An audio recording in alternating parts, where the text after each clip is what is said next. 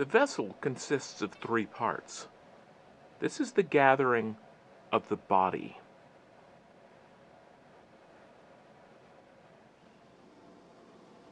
The body of the vessel is rather large, and it requires 2 full gathers of glass. This is the first gather. It's been blocked, and the bubble is blown in. The second gather is created.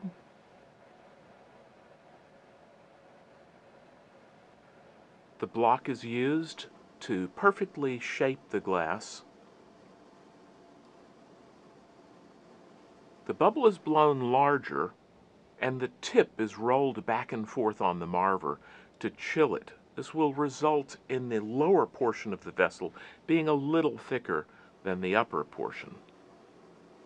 Using the rubber blowhose, air is blown into the blowpipe, the bubble gets larger, and the jacks are used to create a broad constriction, and this will articulate the vessel body from the neck. Nearest the blowpipe, a tight constriction is made, and this will enable the vessel to be broken free of the blowpipe later in the process. A decorative thread is wrapped around the upper part of the body, and a grooved roulade tool is used to create a denticulate pattern. A tiny bit of glass is added and impressed with an embossing tool. This creates the raspberry print.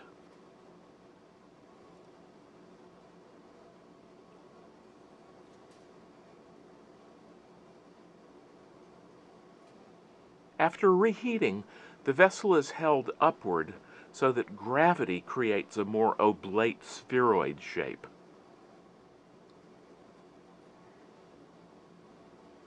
The lowermost part of the vessel is made slightly conical, and this will make it easier to center the next element.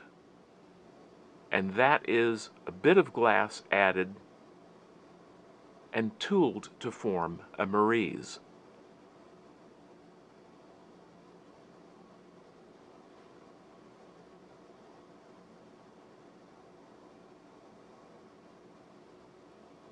The face of the marise is left slightly conical, and this will make it easier to center the next bit.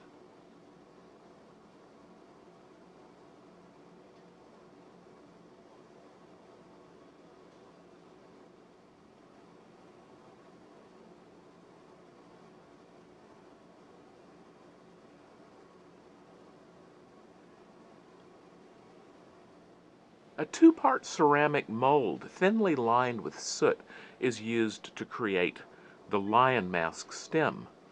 A bubble of glass is lowered into the mold, it's closed, it's blown forcefully, and immediately lowered into place on the tip of the marise. The two stick together.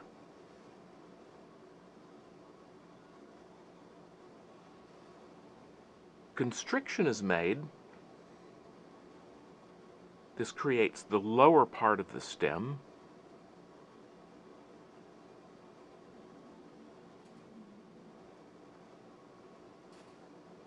The excess glass is broken away, leaving a clean edge.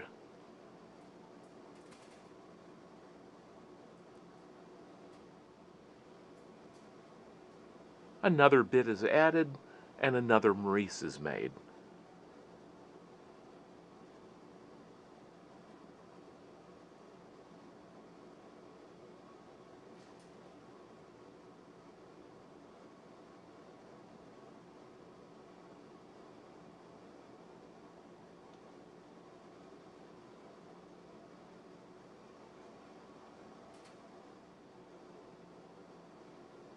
A third bubble of glass is added from above. This will become the foot. It's inflated, cut free of its blowpipe, and after having been reheated, the tip is pulled and a constriction is formed. This constriction will allow a hole to be created, and the edge of the hole will become the edge of the foot.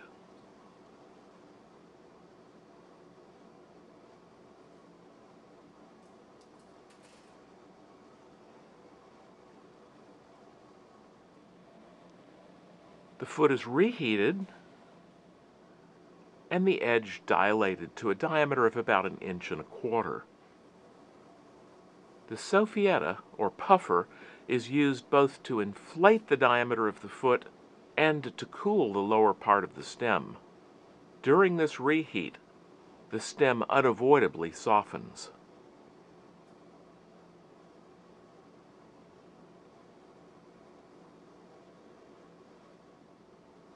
The vessel foot has a folded edge, a double thickness, and this is created by pushing the edge in slightly. The dilation begins, and it creates a double thickness. This is both attractive, and it makes the vessel edge much thicker.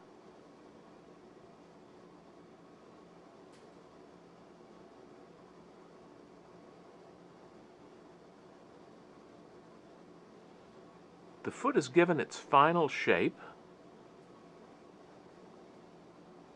It's straightened. And after flashing the entire piece in the furnace, the punty or pontil is added. A teeny bit of glass is put on the end of a metal rod, the tip is blown to cool it slightly, and the neck broken.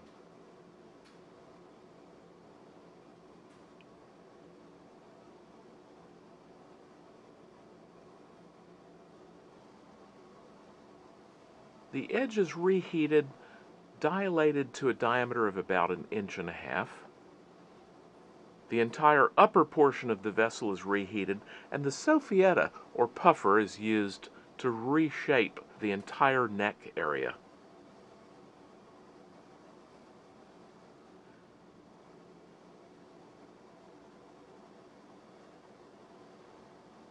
With multiple reheats and tooling with the jacks, the upper portion of the vessel is given its final shape.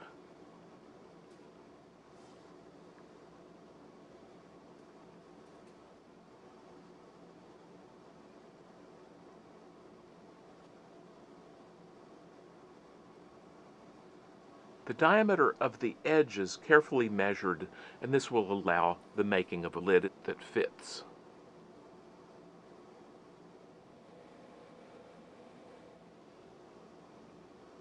The vessel is lowered into the annealing oven, and the punty tapped slightly with the pincers.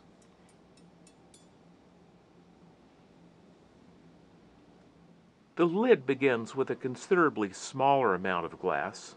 The glass is inflated, a constriction made between the blowpipe and the bubble, and as the bubble is inflated, it's pulled at its end to elongate the whole construction.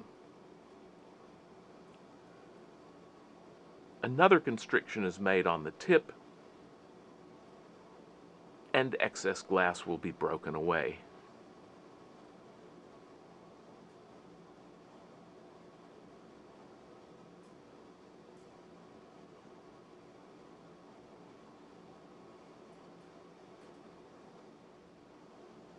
After reheating, the uppermost part of the vessel lid is given its shape.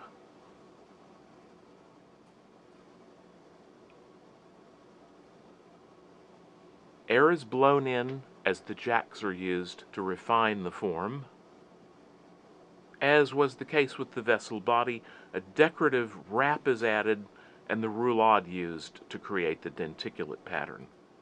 And like the vessel, bits are added and impressed with the embossing tool to create raspberry prunts.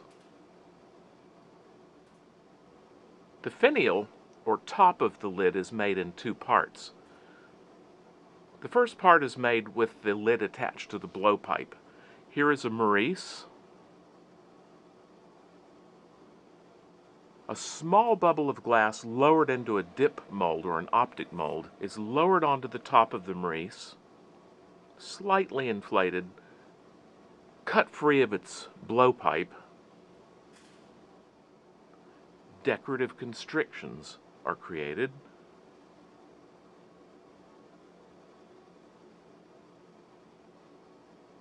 and the outer constriction allows the breaking away of excess glass.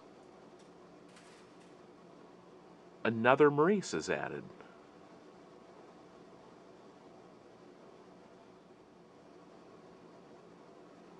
At this point, the lid is transferred to the punty or pontal.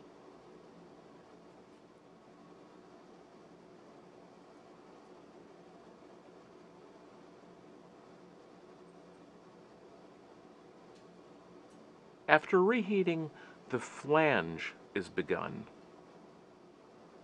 The hole is dilated to about an inch.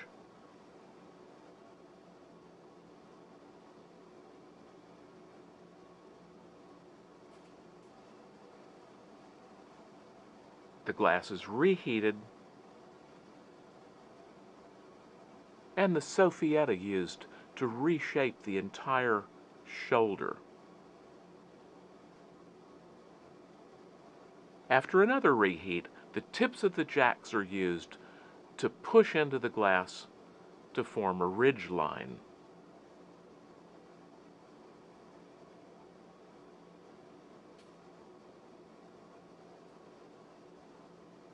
The outer portion is pushed upward, and this forms a ring of air.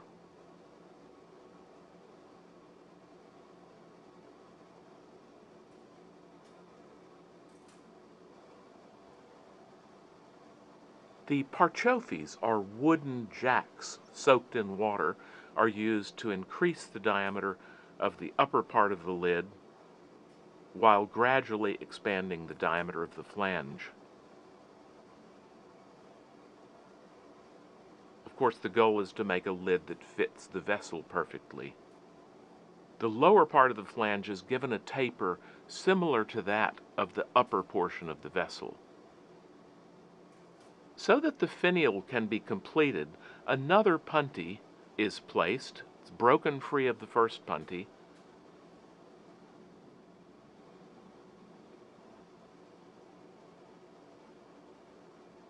And a tiny gather of glass added from above. This will be the topmost part of the finial.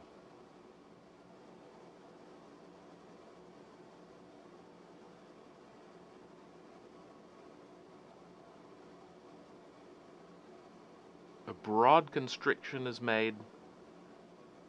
The glass is pulled outward.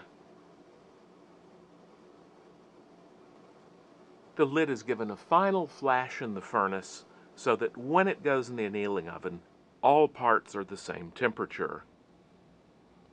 A tiny tap breaks the lid free of the punty.